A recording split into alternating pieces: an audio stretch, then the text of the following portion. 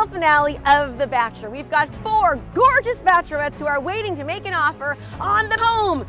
My offer should be accepted because I have low debt to income ratio and desktop underwritten approval, which is the highest form of qualification a buyer can have. My offer should be accepted because I am willing to pay the difference between the appraised value and the purchase price, and I'm going to release my appraisal contingency with my offer.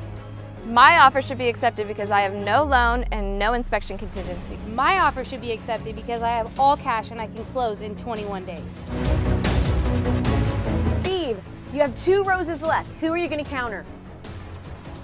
I would like to counter Lynn. So Steve, the final rose, who else are you going to counter? For my final, I think I'm going to counter Tanya. So Steve, who are you going to choose? My final choice is Lynn.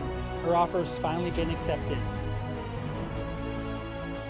And Steve chose Lynn's offer because not only was she willing to waive the inspection and the loan contingency, we countered her, and now she's also willing to remove the appraisal contingency. And she can close in 21 days.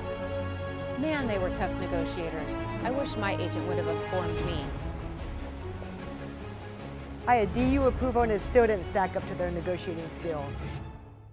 I had all cash and it just wasn't good enough. I should have removed my appraisal contingency. Thanks to my realtor, I got the home.